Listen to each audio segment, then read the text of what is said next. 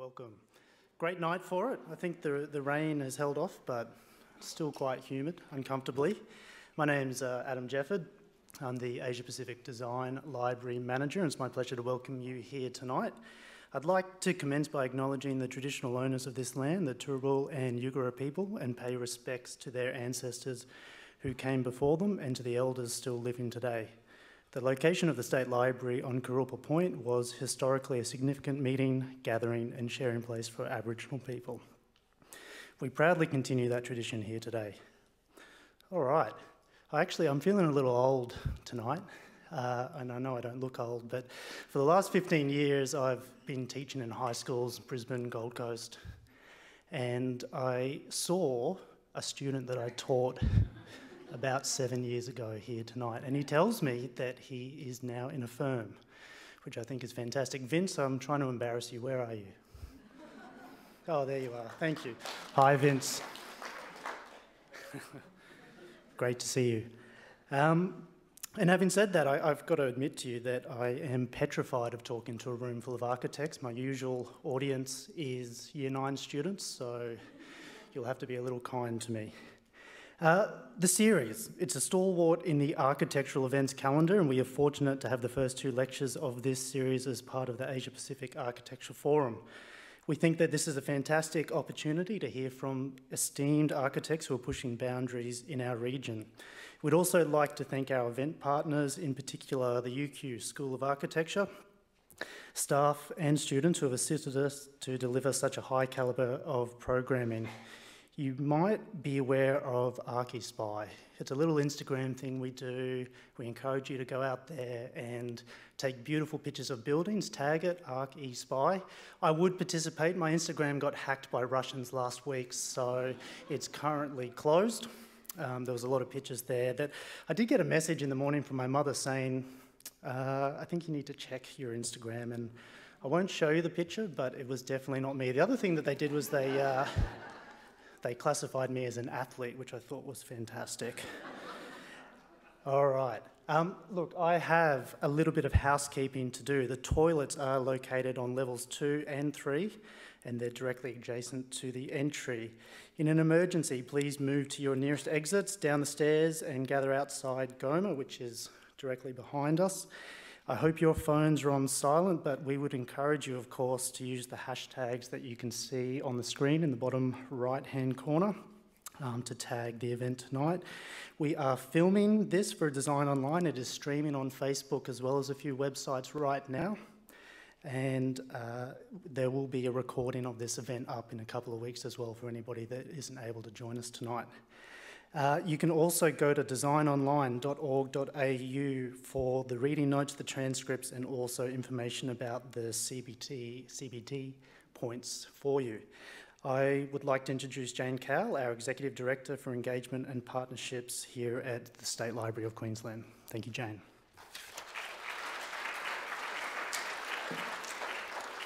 Thank you, Adam. And I too would like to pay my respects to acknowledge traditional owners and pay my respects to elders past, present and future. Vicky McDonald, our State Librarian, extends her apologies as she was not able to attend tonight, but she wanted me to convey our gratitude to the School of Architecture from University of Queensland, as we're a very proud partner in this series of lectures. State Library is committed to working in partnership to deliver intellectual, interesting programs for our audiences, and without such committed partners as University of Queensland, we wouldn't be able to deliver these types of series. And I did ask Liz today, and she tells me it's our 5th year. Is that correct? Yes, our 5th year of partnership. So, we've grown over that time and we've got better and better. And I think this 5th year we'll see an amazing series.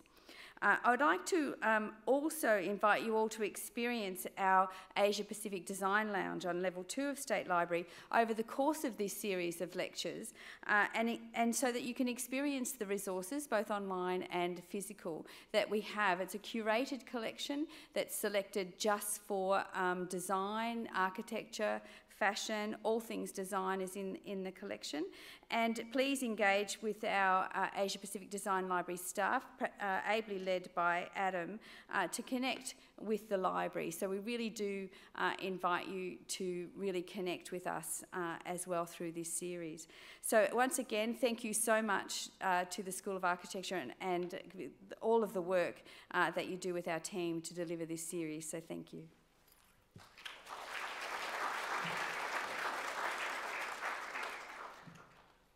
Thank you, Jane. It is now my pleasure to introduce Professor Sandra Kaji-O'Grady, who is the Dean of Architecture and Head of School at UQ. Thank you, Sandra.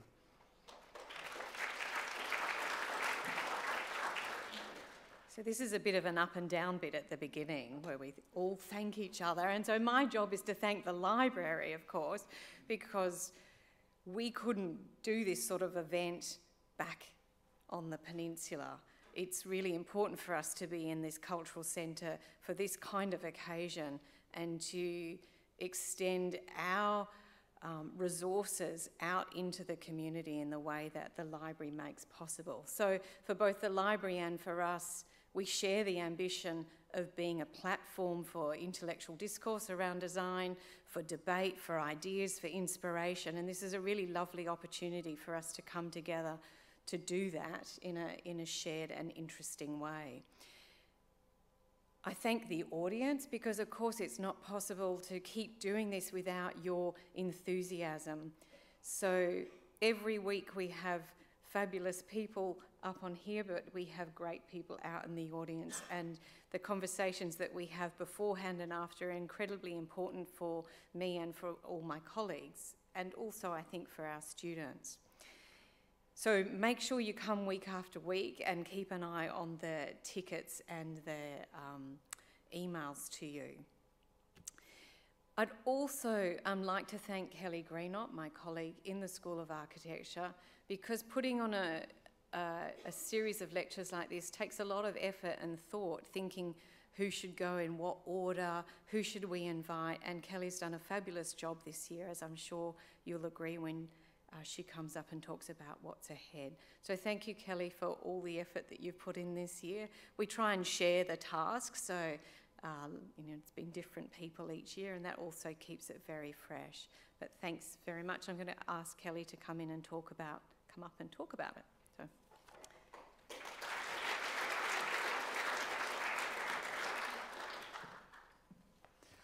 Hello, everyone, and welcome. Firstly, I'd like to acknowledge again the traditional owners of Kuala, the original name of this part of the city that we're in tonight, and express my gratitude for their millennia of caring for country where we're gathering right now. Tonight's a really exciting evening, the first in our 8-lecture series for 2017, beginning with a joint Asia-Pacific Architecture Forum event. The lecture series unfolding ahead of us is ostensibly curated by me and carries some of the interests I've long held: women in architecture, an architecture focused on housing and humans, and of course, beautiful buildings. But really, I've had a lot of help in choosing the speakers and managing to secure such a stellar lineup with some well-placed emails and email addresses from our colleagues. We have 3 international speakers in the series this year. We have Melissa Leando of Xatoris Leando of Jakarta, Alexis and Murat Sanal of Sanal Arc, Istanbul, and tonight's speaker, Wenhui Lim of SPARK, Singapore. But we also have more. We have some fresh local talent, the exuberant and innovative practices of Maytree Studios and Atelier Chen Hung, and they're performing in a sort of double header on emerging practice, which should be fantastic. We've got new academics and practitioners to our school, Muge Balek and Fred Fialo of UQ Architecture, and their practice F-Flat, very recently of Istanbul and now of West End. So they're coming to speak just before Easter. We've also invited some interstate colleagues to join us, of course. In 2 weeks, we have Jeremy McLeod from Breathe Architecture, and he's going to speak about the architect as developer model of Nightingale, which is the talk of Melbourne and is also currently keeping planning authorities there very busy. but it's attracting unprecedented interest, and he hasn't spoken in Brisbane before, so I'm sure that's going to be a really important and exciting lecture, so look out for when those tickets go online in a couple of weeks. To complete the series, we've got Chris Welsh of Welsh and Major, who will be giving us a tour of some of her gorgeous heritage adaptive reuse projects and other Sydney projects. And we finish all the way off in May with William Smart of Smart Design Studios speaking about, amongst other things, his award-winning Indigo Slam project, which has been a real highlight of the past 12 months in architecture, especially in terms of awards. So what's the theme here? We've had some wonderfully clever themes in the past that some of my colleagues have managed to encompass the aims of the series. But to be honest, I had a fairly simple set of criteria. I wanted to bring in people whose passions were strong and evident in their design, whose desires to change or work at the edge or work intensely are really clear. So what you'll see is a collection of eclectic but excellent work from great practices from a wide range of settings and studios. Our collaborators in the Asia Pacific Design Library here at SLQ put this neatly as those pushing the boundaries in architecture at the moment, and I think that's really true. This also ties in, of course, with the regional boundaries being pushed into Asia with the APAF and tonight's speaker, Wenhui Lim. Wenhui is a director at SPARK Architects who operate in Singapore and Shanghai and a little bit in London sometimes. After graduating from National University of Singapore, she spent 2 years working in a Singapore-based architecture practice prior to joining SPARK. She oversees the graphic identity of SPARK Studios, as well as having parallel roles in design leadership and client liaison. Wenhui is responsible for the conception of many of SPARK's award-winning projects, including Fai-Fah in Bangkok, Starhill Gallery in Kuala Lumpur, and CapitaLand's Raffles City in Ningbo in China. So please make her welcome.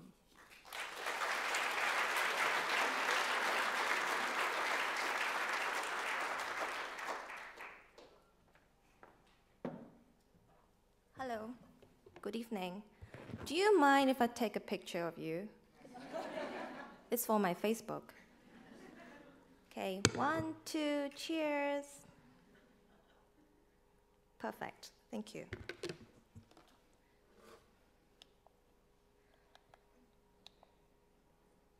So perhaps best known for designing Clarke Quay in Singapore, Stephen and myself have been working in Asia for the past 17 years. The projects that we are known for are Shanghai International Cruise Terminal. We also work a lot in China, designing Raffles cities. So we have done about 3 and 1 in Singapore as well.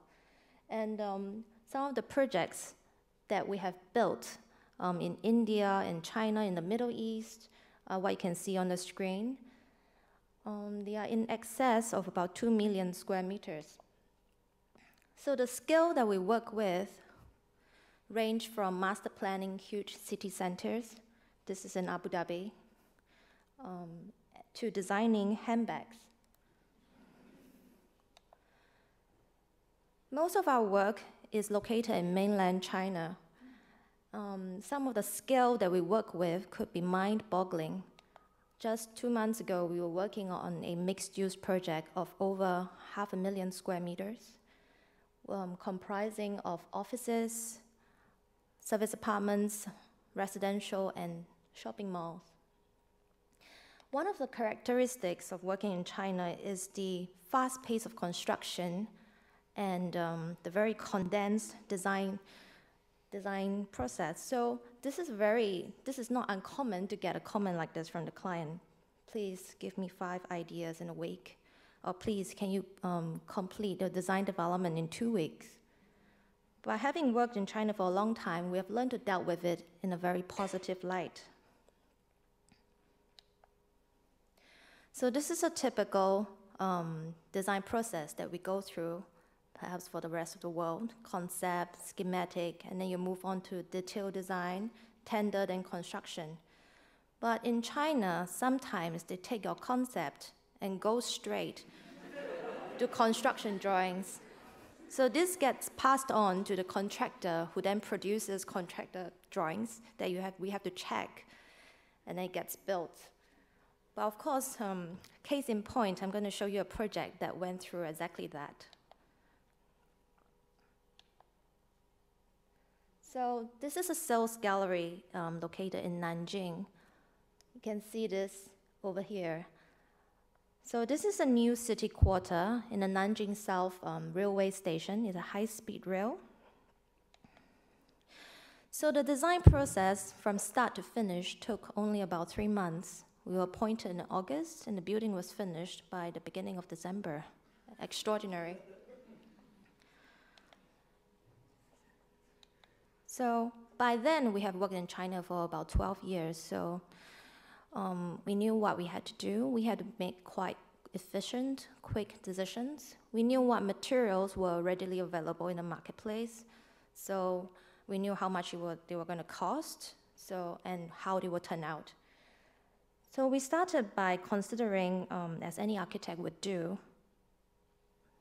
the design of the building. So located, because of its location right next to the train station, we had to consider that the building will be perceived from a variety of scales and distance. So obviously, the passengers from the passing train will be looking at this building, so you will need to have quite a sculptured form, something interesting in the horizon. And also people driving past and people walking from the train station. So to us, scale and perceiving this building from a variety of distance is quite important. So taking inspiration from the Taj Mahal, which is a sculpted form from a distance, and there is a filigree of detail as you move closer to it, we decided to use the moire effect as a screen material. So the moire effect is effectively the same pattern overlay on top of each other that creates a shifting pattern as you move around it. So it's a little bit like the LV facade that you may be familiar with. So it's constructed from aluminum panels, which is relatively cheap in the marketplace.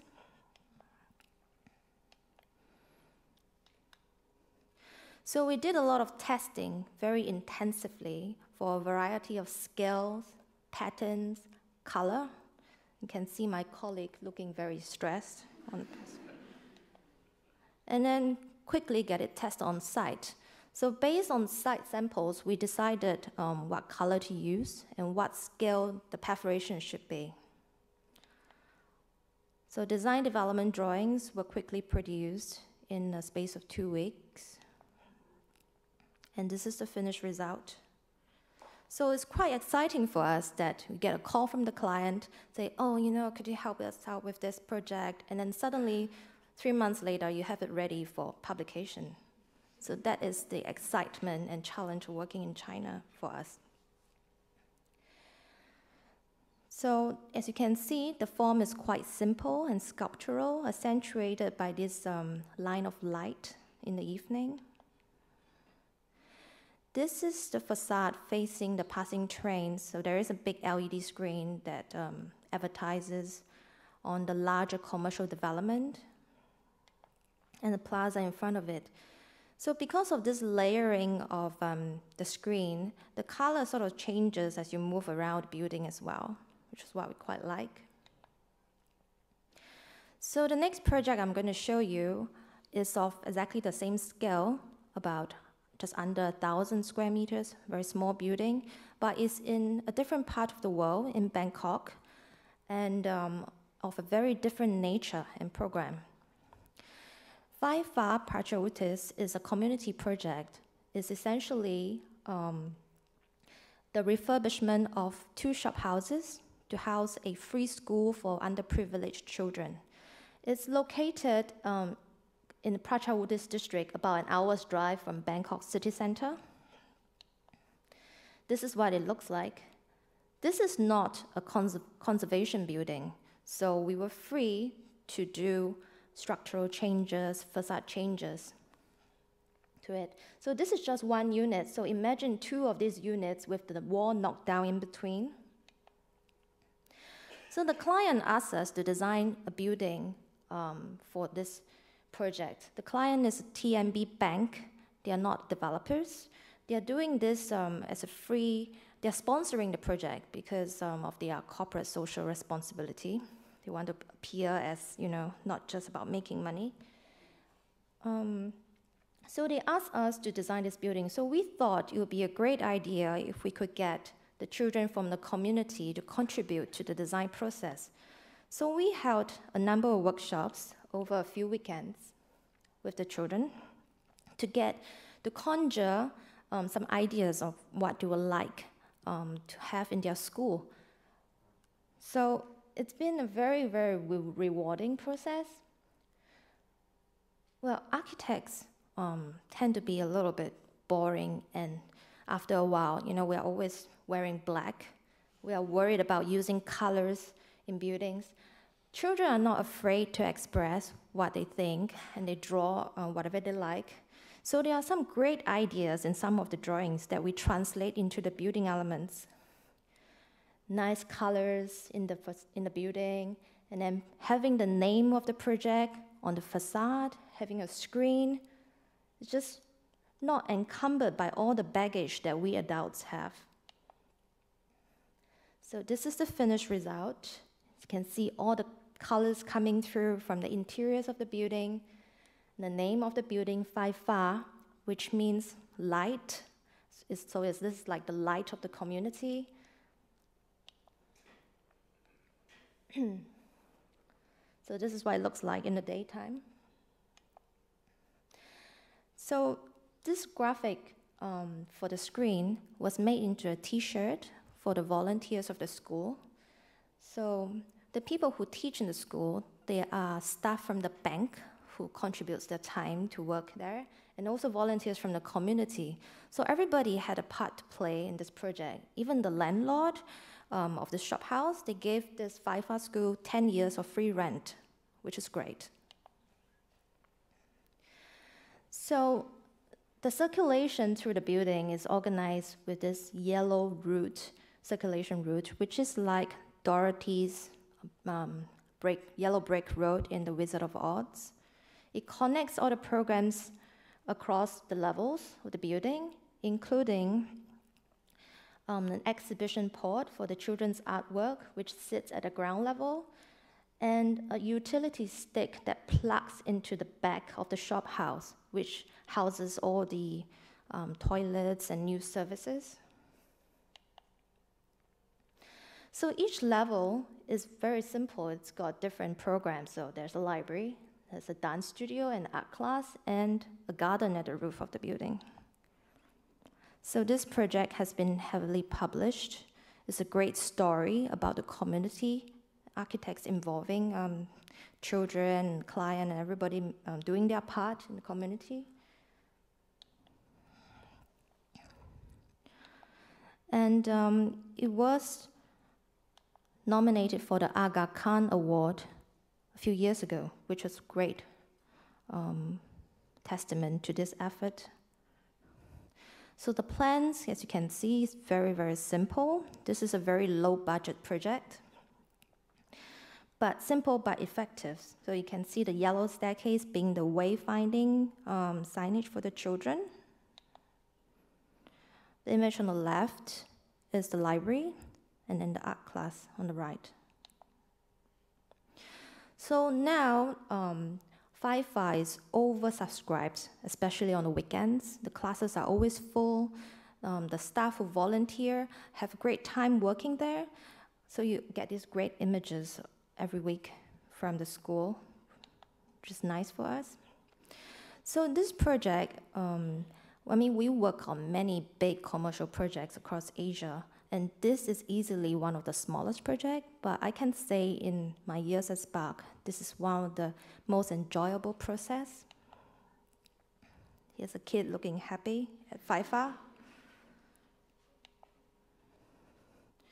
So we like to think about the cities that we live and work in, and I'm from Singapore.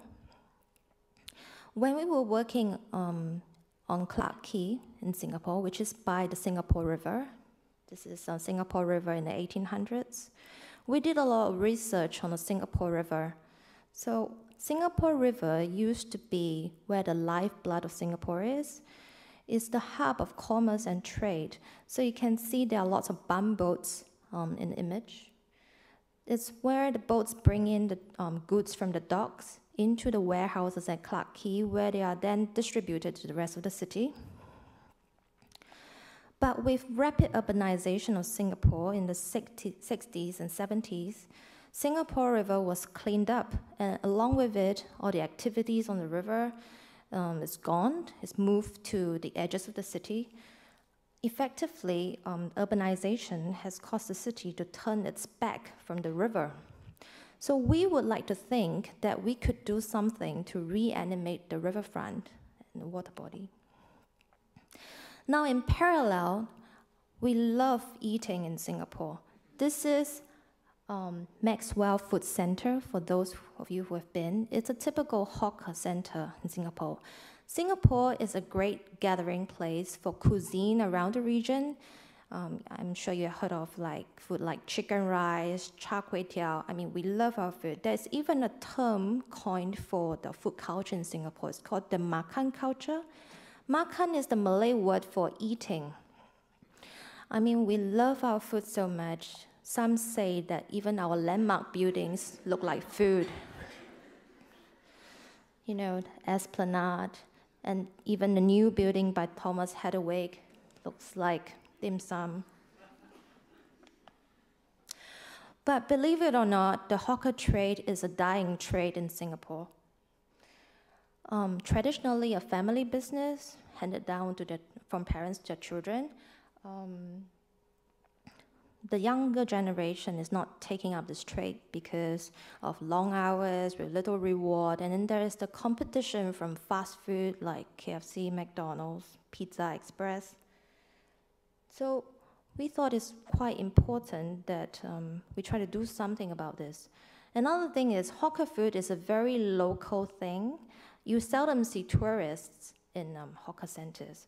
So we thought, why not provide a platform for the hawker trade to be on an international platform, plus animate the waterfront in Singapore.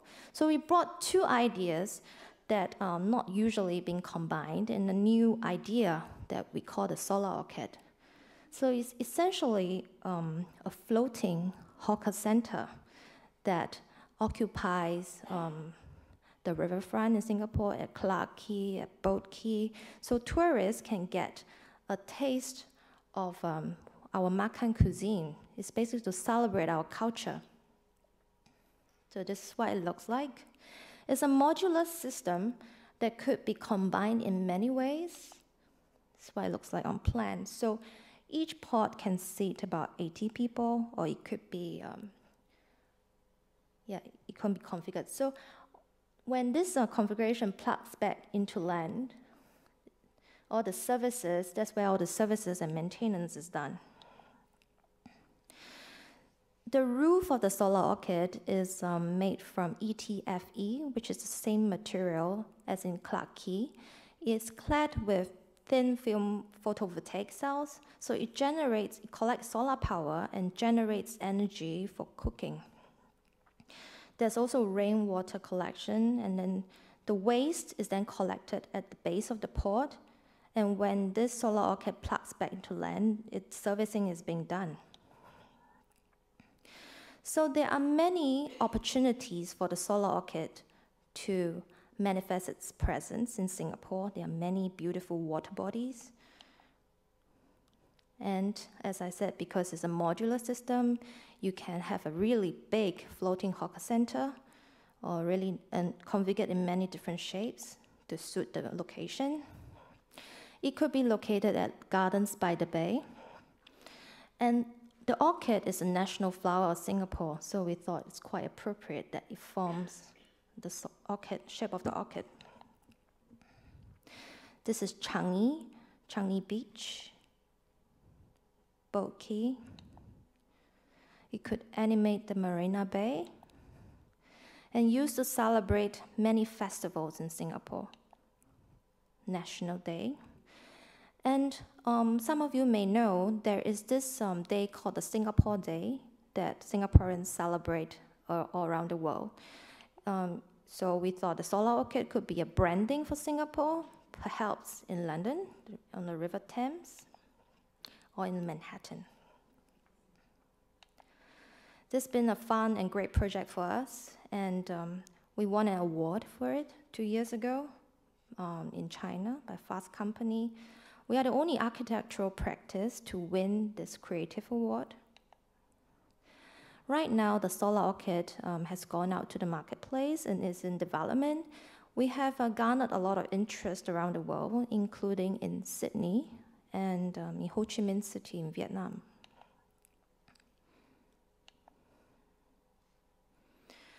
This is the second project I'm going to show you for this loosely defined research that we've done for Singapore. This was done specially to celebrate Singapore's 50th year of independence. It's about reimagining public space. Orchard Road is currently the main shopping boulevard in Singapore. A lot of people don't know this because this heritage and history has been forgotten, but in the 1800s, Orchard Road used to be a really beautiful nutmeg plantation with lots of fruit orchards. It's a place to relax, for people to have a stroll. But as our urbanization happened, this Orchard Road has gone through a series of transformation to housing a graveyard, a market, some commercial shop houses, and currently it's a massive traffic avenue that's lined with big shopping centers. Orchard Road has turned into a place for cars and lost its memory of being a beautiful nutmeg plantation.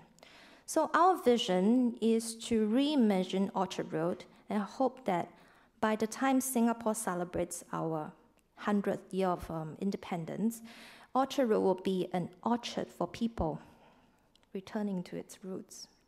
So this is what it looks like at the moment, full of barriers, occupied by a 4-lane roadway that splits the pedestrian to both sides of the road. And there are lots of preambulations of the city. You can see signages, trash bins, barriers. And this is what we imagine it to be, a park where people can relax, have a stroll, have a picnic.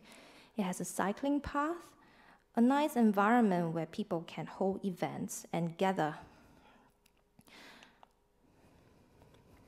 So there are a number of devices that we thought about when we work on this project. So you can see very clearly on the left, it's a diagram of Orchard Road at the moment. Traffic is the primary focus, people is secondary, and on the right is what we hope to achieve by putting a canopy over the street and moderating the climate and taking away the cars, perhaps to underground or removing it entirely. We improve the air quality and have multi-level spaces for people. So this is a 3-dimensional diagram illustrating what I just said. Can't see it.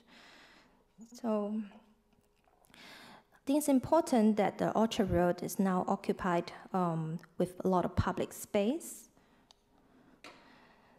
This is a length of about 1.2 kilometers. So it could be curated in many different ways: exhibitions, art, F&B, entertainment, and lots of fruit orchards can go into this space as well. Well, as you know, with e-commerce, the role of the shopping mall has decreased. We hope that with this rebranding of Orchard Road, a new public space can bring the footfall back to this location again.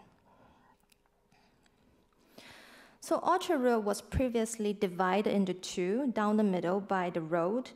With this new proposition, people are connected on multiple levels, not just the ground where the park is, but in the underground, which is connected to the infrastructure, the metro.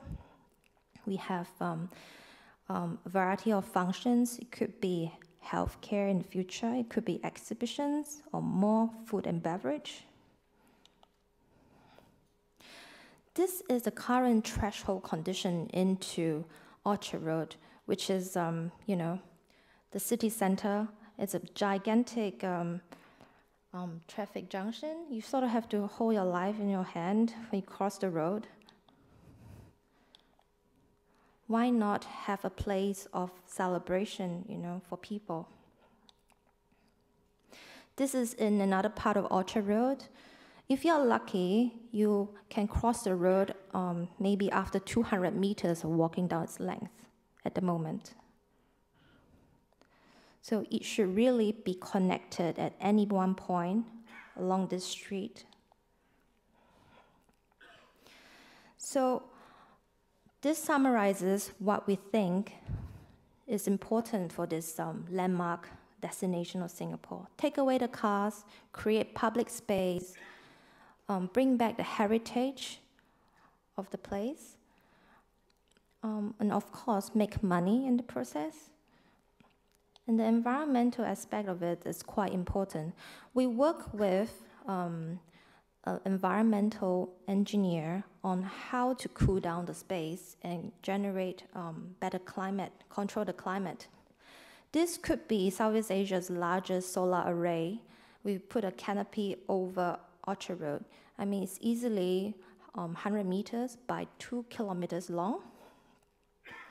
So this generates enough power from the PV cells on the canopies to power the fans beneath it and to cool down the temperature by more than 5 degrees Celsius.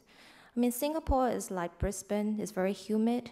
You can't take away the humidity, but you can make the environment more comfortable by, you know, creating a gentle breeze down the street. And right now, all the shopping malls, air-conditioned shopping malls, generate a lot of condensate from the air conditioning. So our idea is to collect the condensate and put it into pools within the street, so it evaporates and creates cooling. There is also a new reservoir that we propose underneath the street. Orchard Road floods a lot, so we need this piece of infrastructure to stop the flooding, to help the flooding. Now, Beach Hut is another of our research project. This is quite interesting because it combines two ideas again. One is about the reuse of ocean waste, recycling ocean waste, and the other is about animating the coastline of Singapore. We got this idea because it came to our attention that people like Adidas, they are making shoes out of ocean plastic collected from the ocean. And some of you may know this, that G-Star Raw, which is a fashion brand partially owned by Pharrell Williams, the American pop star, they also recycle ocean plastic and make it into clothes, very fashionable clothes. The waste is collected from the oceans and then is made and processed into this material called the bionic yarn, which is then woven into textiles. So you can see really fashionable clothing. Both Adidas and Pharrell Williams, they work with this pressure group called Parley for the Oceans. So what Parley does is they raise awareness about marine life and cleaning up the oceans. So they're basically speaking up for the oceans where nobody else is. So what Parley is saying is that we have produced enough plastic in this world. We don't need to be making more. We should be recycling all of them. You know, all the waste litter that people throw into the oceans, they get swiftly swept into these big ocean current systems called the gyre. So you can see on the screen that the most famous one is perhaps called the Great Pacific Garbage Patch. This patch is so big, if you can read it up on Wikipedia, it's twice the size of Texas. Ocean garbage does not disintegrate or degrade. Like you can read on the screen, disposable diaper only degrades after 450 years. And a glass bottle probably never. All these plastics or trash, microscopic or huge, gets mistaken for food by marine life and birds, seabirds. So this is quite a common sight. The key thing about this is that it goes into the food chain, which means that all of us here eating seafood is ingesting plastic as well. So this is quite a pertinent issue that we should all be aware of. I mean, these facts and figures.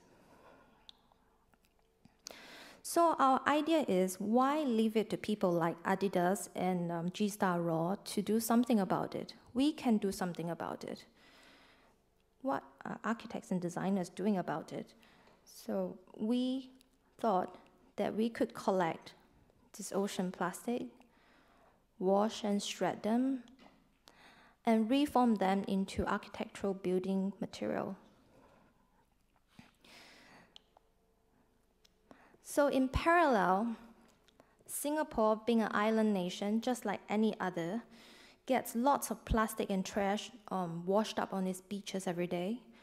We rely a lot on the maritime trade for our GDP. You can see all the trading boats and ships on the horizon. So it is very relevant to us to clean up the oceans. So we thought, why not turn the ocean plastic into something wonderful for Singapore to animate our coastline? And all the kids, the young people in Singapore, they like to spend time on the beach in tents, to maybe spend some time with their friends, get away from their parents. So we thought it could be good if we can make temporary accommodation out of these recycled plastic. So there we go, third generation beach hut on the right. So the SPARK beach hut has a very small footprint on the beach. It's elevated for a great vantage point towards the ocean. So you swipe your credit card, and then a drop ladder falls and lifts you up to a room. This is naturally ventilated. It could be open. It could potentially be laminated with thin film photovoltaic. So that will power the fans inside the beach hut. The components are quite simple and straightforward. There's recycled concrete with a very simple, lightweight frame. And then the shingles, which is made of HPDE2 recycled plastic, goes on top of it. It could be curated in many different ways and colors. So they're essentially pieces of urban furniture sitting on the coastline in Singapore. And they are like lanterns, beautiful lanterns in the evening. East Coast Park in Singapore is all reclaimed land. So all these are artificial and did not exist 30 years ago. Singapore did so much landfill that we grew from about 500 square kilometers to nearly 800 square kilometers. That's how artificial our coastline is.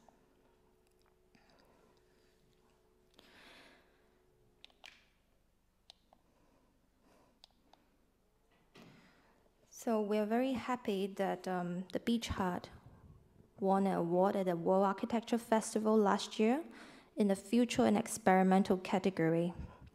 What's important for us is that these issues starts conversations. The design starts conversation in the design community, within our studio, and among other pressure groups, other professionals.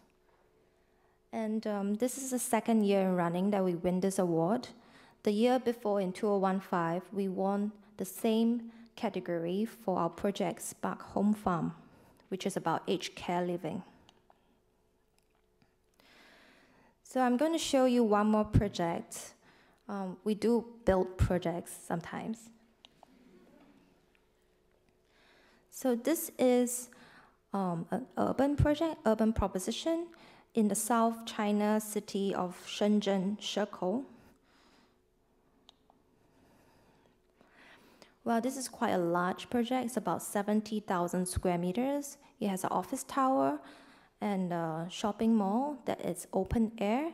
So what's interesting is that it sits on top of a metro station and it has a bus terminal at the ground level. So essentially, it's a collection of city infrastructure and a hub for people to move around. So even though this project has got quite a big area, it has a very porous footprint on the site, which allows people from the adjacent plots to move into the center of this development. So unlike a traditional shopping mall, which is an enclosed box, this project is layered in many different ways. The pavilions allow for lots of open-air terraces and courtyards that break down the scale of the shopping mall. So you have a sunken courtyard that welcomes people from the metro, and a level 2 courtyard that sits on top of the bus station. So it's not work. Oops. Oh, can't see it. So what's important for us is that other than being very permeable in its planning, it's very human scale and easy for people to navigate. This is one of the rendered views of the view when you come out from the metro station of the sunken courtyard. And this is what it's like when it's finished. It was taken about 6 months ago. So you can see the project is very permeable. The building is very permeable. You can see the underground metro connection in this image. And at ground level, it's very open to the streets. This is a view from the street level. Because we design the architecture and the interior design, landscape design, wayfinding, it's important for us that the design language is carried through all aspects of the project. So the facade and the landscape is of the same design language.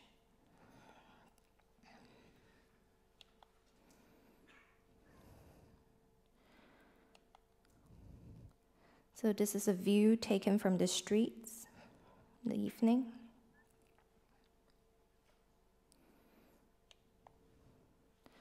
So with this quote from Dante, I end my presentation. It's been a pleasure talking to you. Thank you for listening.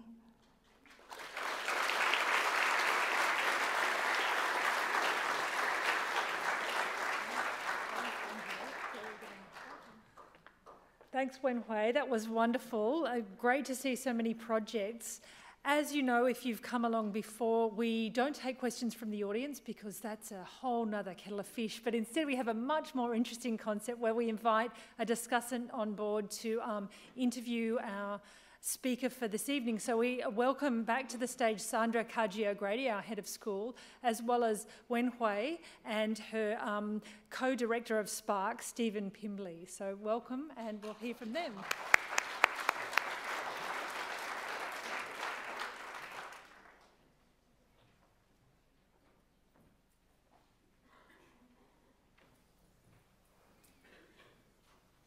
Thank you. That was fabulous. What I really enjoyed about the presentation was the variation in scale, but also motivation. So we saw projects which were commercial and quick. We saw projects which were clients with a social motivation, where you're working closely with the user group. We saw projects which were research and speculative. And I'm wondering if you can talk about the relationship between those different types of projects, particularly with the final quote about the spark. So in what way do your research projects feed into the built work? So some of the research projects, and I'm thinking here about the home farm. So the home farm, if I'm correct, and I might not be, began as a research project or as a kind of research idea, which was that elderly housing combined with urban farming might solve a couple of things together. It might keep retired people busy and feeding themselves, and it might also green the city. So it was a research idea which looks like it might get built. Is that correct? You're asking me? Yeah, either of you. So is that an example where a research project has led to a real project? Or was it always a real project? We hope so. It may become a real project. It did become a real project, then it stalled again. But to take one step back, before I arrived in Asia, I worked a lot in the UK and London, and in particular, I worked for two practices, Richard Rogers when I graduated, and then with Will Alsop for a long time. And we worked a lot on community projects and learned this process of sort of engagement with the community. Lots of architects are sort of terrified by that, going out there, sort of prostrating themselves and not being an arrogant person, which most architects bloody well are. They're really arrogant and don't like engaging with the community.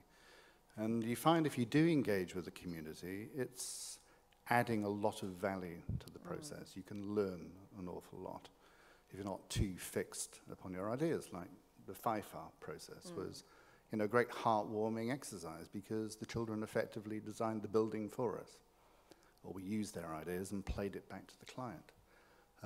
So before I arrived in Asia, I had a sort of background in sort of working with projects of that sort of nature.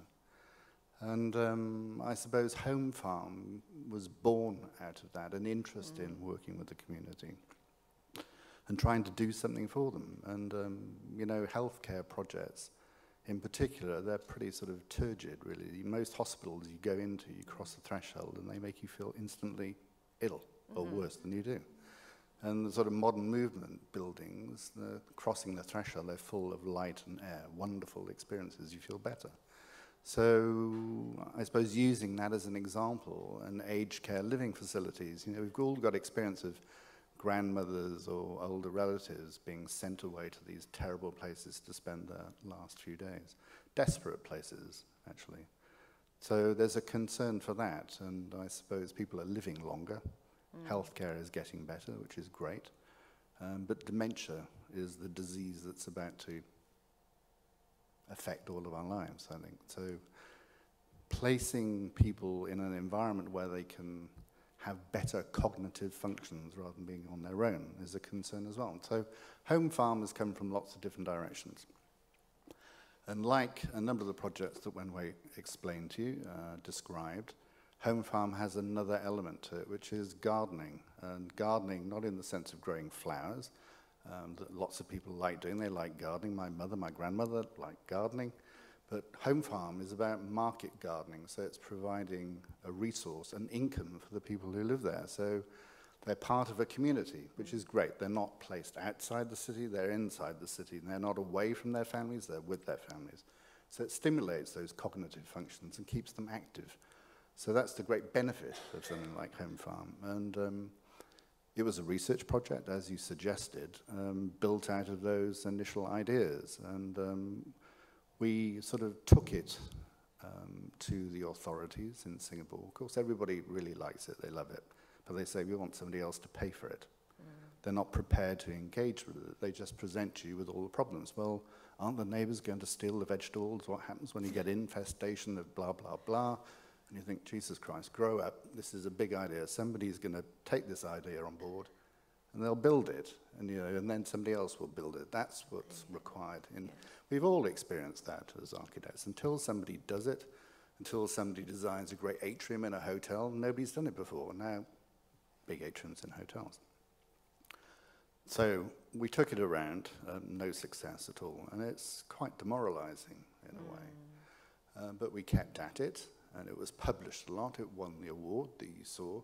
And then a healthcare provider who's got this sort of heart in the right place, rather than a developer's perspective, decided they wanted to engage us to build it, which was great. And then the ring-it crashed. So that project's on hold at the moment. But there's been an awful lot of interest in it from all around the world, from Taiwan, other places around Japan, of course. So somebody will build it because, you know, it has the right messages to it. We need to take old people seriously. We need to engage them in the community and give them something to do and give them self-esteem. So, as I said, it's got the right messages. So we're confident that somebody will build it. It's quite possible they already have. So if your drawings have been published, they're quickly documented and built it. Well, lots of developers in Singapore have stolen some of the ideas, but they provide gardening as a sort of hobby. Yeah. You know, okay, you can have your little allotment and you can play at gardening, but it's not really taking the ideas seriously. Yeah. Well, we had an opportunity to design a spin-off of Home Farm in Scotland, which is a garden shed, a little bit like Home Farm, that is attached to an aged care facility. But you know, projects don't get built for all kinds of reasons. It was supposed to get European funding, and then Brexit happened. I think gardening in Scotland would be very challenging. Very cold. Can you tell us a little bit more about the way the practice operates? So you've got some very impressive directors with really rich experiences and ambitions. Can you talk a little bit about how you work with them, what kind of motivations they're bringing to the practice? It's very clear what the two of you are bringing to the practice and what you've found the most stimulating. And I think when you said how satisfying it was to work with the children. What about everybody else? Can you tell us a little bit about them? You never really know where an idea comes from, I don't think. I mean, you can think about it and think, how did I get that idea? You never quite know where the genesis of an idea is. For Home Farm, it came from reading an article in one of those highbrow magazines like Wired or Newsweek that you only ever read when you're on a plane because you can't afford to buy them. And the headline was, diapers for adults outselling diapers for children in Japan. And you think, God, that's an awful idea. And you don't do something about it. You think, go back to your day job, you don't need to worry about it, but it stays with you. Yeah. And maybe we carry that idea around for maybe 3-4 months before we said, well, actually, maybe we should do something about it. But then, how do you do it? What do you pair it with? And I can't remember who said, well, maybe we should do gardening as well. But it's a conversation that goes on about juggling with different thoughts, particularly with sort of research projects. And that's the sort of start, I suppose. You never quite know where it comes from and how it's going to take shape, but being prepared to put the ideas on a table, I suppose, is quite important. Stephen, you're not answering the question. I'm nodding. But tell us about how each of the people have come on board and who they are. You can answer that then. Yeah. Okay. Well, we've all got different roles to play. I mean, when you have a business, the most difficult thing is about recognizing what our skill sets and strengths are and working together on it. So right now we have another director who is focusing on business development and focusing on China. She is based in our Shanghai office.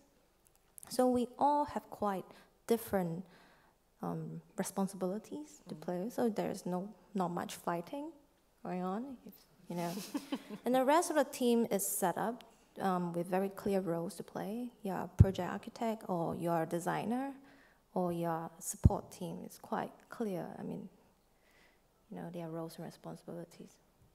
Is that what you're asking? Okay. I thought you might tell us a little bit about the individual directors, how you knew them, how do you build up trust, how do you invite them on board? They're quite a diverse bunch. There are only 3 directors. Oh, I was thinking of the associates, I guess, that are listed on your website. Okay. Yes, we have a number of associates who've been with us quite a long time, actually.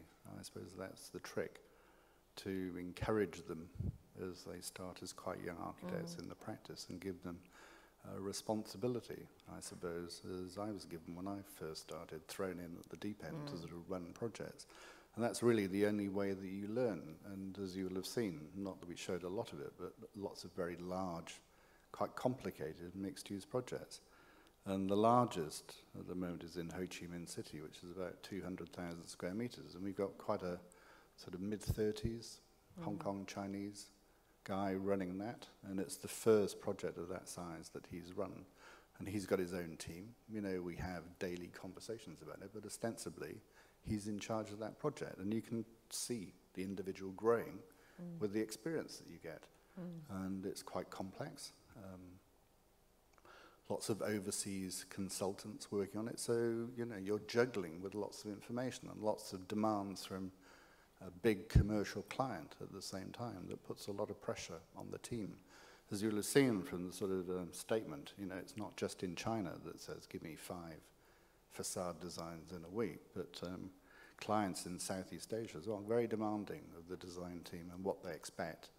You know, they can change their mind quite quickly about what they want and often use the design process to decide what they want to do. So it's design-led, which is a little bit dangerous. But, you know, they're finding their way in the marketplace just as we're finding our way through the design. So we do a lot of testing for them very quickly. And that presents a lot of pressure, I think, for the architects working on the projects. Going back to what Sandra asked about SPARK, I mean, this is my 11th year working with SPARK. And the reason I joined this practice in the first place was because of this high level of energy and creativity and fun that SPARK projects exude, you know. So in recent years, when we start to have these research projects, it sort of forces you to challenge typical typologies. And then, you know, what else can be done for the cities that we live in? You know, what we have or what was given a brief is always not enough. So, you know, we're always reacting, you know, in a way to the briefs that were given by our client or to circumstances or news that we read on the internet. And this sort of energy is something that keeps us going.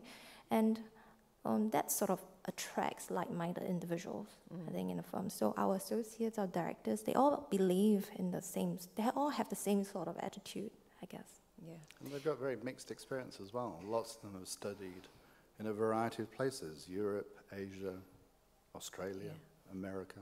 Yeah. So it's very much a melting pot of not just different nationalities, but different experiences. Yes, we don't have a big studio, maybe about 40 people in Shanghai and Singapore, but at one point we have 16 different nationalities working with us. So you get this very interesting hybrid of working styles and cultures. Yeah. Could you tell us a little, you talked about a SPARK exuding this image of fun, but one of the things that I get from the work is the incredible optimism, and some of it seems to gel in my mind, and I could be completely wrong here, it could be just fantasy, which is something to do with Singapore and Singapore's can-do attitude. You know, we've got a too small island, oh, we'll just make it bigger. You know, we don't have any water, oh, we'll pump it in from here. So there's always been this sense that you can create whatever environment you need to satisfy you, regardless of what the natural environment has presented. And some of that is evident in the work I see coming out of Singapore. It's like, oh, you know, the population's getting this large, well, we're going to need to design apartments that will do this. And the ambitions are really very impressive and are probably at a quite different scale to some smaller practices working in Australia, where that, you know, they're constantly facing planners who are very constraining and a kind of government policy situation which is very constraining. Do you feel that Singapore is receptive to the ambitions that architects have? How supportive is the state? I think it's easier to answer that question if you're not Singaporean. Singaporeans tend to moan about everything. Yeah. Not me. Well, yeah, this is why I wanted to, you know, this is actually to see what the difference in your experience and attitude here is. To sort of be a little bit anecdotal in the answer, I heard Lee Kuan Yew speak, Mr. Lee, the sort of founding father of Singapore, quite a long time ago, maybe 12 years ago, when they just kicked off the Gardens by the Bay project, this extraordinary sort of public investment in this wonderful infrastructure for people, this new garden. In fact, it's like going back to Victorian times. It's only the Victorians that built extraordinary gardens, and they've coughed up, you know, billions of dollars to make this amazing facility. You ever go to Singapore, you've got to go. It's wonderful. He was talking at the sort of inauguration of the competition for the project, which we entered but we didn't win. And he said when Singapore sort of broke the shackles of imperialism, as I often say, and sort of extricated itself from the Malaysian Federation, Singapore was broke. Didn't have any money, didn't have any water. And he said the only thing they could afford to do at that time was to plant trees. So they did. Sorry? So they did. So they did, yeah. They planted a lot of trees, and it sort of gave this sort of veneer to the city as being this sort of great bucolic paradise. So the route from the airport was planted with rain trees into the city, and you come in, you fly into the airport. I don't think it was Changi at that point, but you know, the avenue, and people think, businessmen think, wow, I've never seen a landscape city like this before. They must have pots of cash. This must be the great place to set up my headquarters, and lots of them did. And that was the birth of this sort of great economic miracle of Singapore in Southeast Asia. So yes, there is this extraordinary can-do attitude about reclaiming land, making the city and a garden, and making this extraordinary place for people to live. But the Singaporeans love to moan about it. The trains don't work, or this or that. But it has this attitude. I'm not so sure how great it is as a sort of centre for design, although there are extraordinary architects like your chum who works in Singapore. And there are lots of very talented people who tend to sell their wares overseas more successfully, perhaps, as we do, than just in Singapore. But I suppose that's rubbed off on me a little bit, this attitude in Singapore, that there is this possibility, even though when you go to the agencies, they're a little bit, maybe we can't do that, the Singaporean attitude. Can't do that because nobody's done it before. Does it really work? But they'll get over that, and somebody will do it, and they'll grapple with it, and they'll build it. Because once they decide to do something, they do it very quickly, and they do it very well. And that's the other great thing about Singapore. Unlike most of its sort of Asian neighbours, they build things with a degree of quality. In Indonesia and Malaysia and other areas of Southeast Asia, the finished quality is rubbish, actually. But in Singapore, it's very good. So it's great to build there, actually. Let's hear from you. Well, I have been to a conference in Singapore where a speaker, developer, said, design is the least important thing in the construction process. And there were murmurs of agreement in the crowd, in the audience. Well, it is difficult being in this profession. You have to recognize that sometimes it's hard for people to see the value of design and understand it, particularly very practical Chinese business people in Singapore. You're all like middle age. And Singapore and Southeast Asia,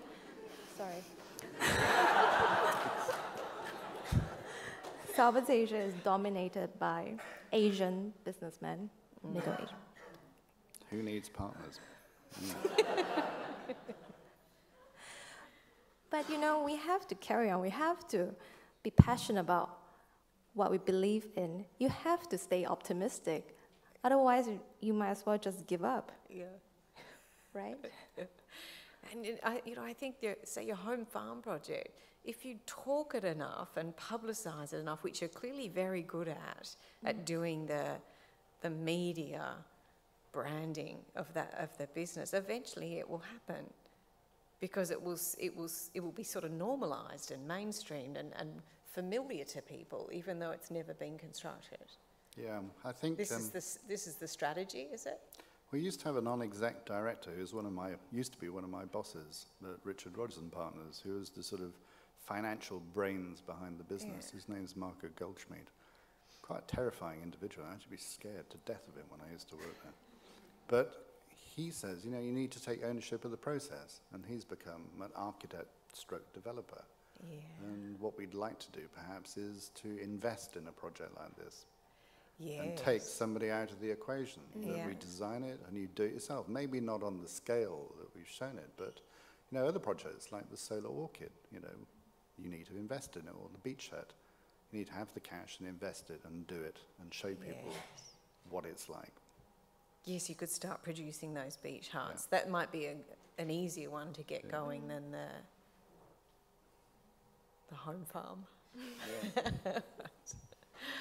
Well, thank you. That's been really lovely to hear you both now talking about the practice, and Wenhui especially for showing us the work in your lecture. And thank you all for coming. Thank you.